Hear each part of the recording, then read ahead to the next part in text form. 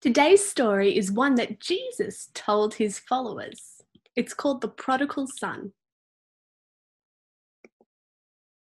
There once was a man who had two sons. One day, the youngest son asked his father for his inheritance money.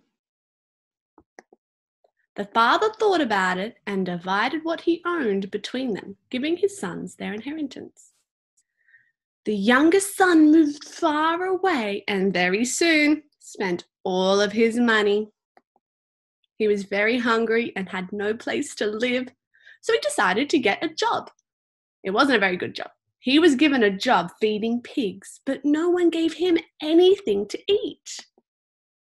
The son was very sad and very sorry for what he had done.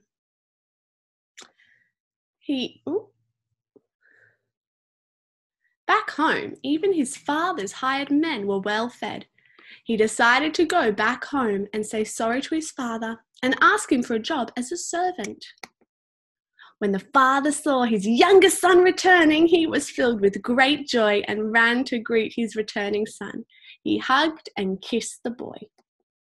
The father dressed him up in the best robe, some new sandals, put a ring on his finger.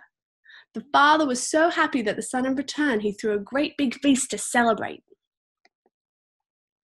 While the youngest brother had been away, the older brother had been working hard for his father and saved all of his inheritance.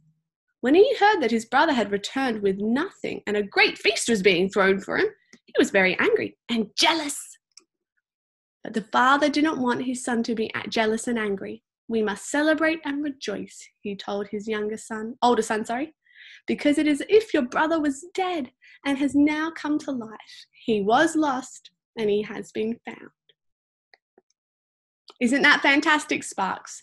The younger brother said sorry and his father forgave him, which is so important. And that's today's Bible story.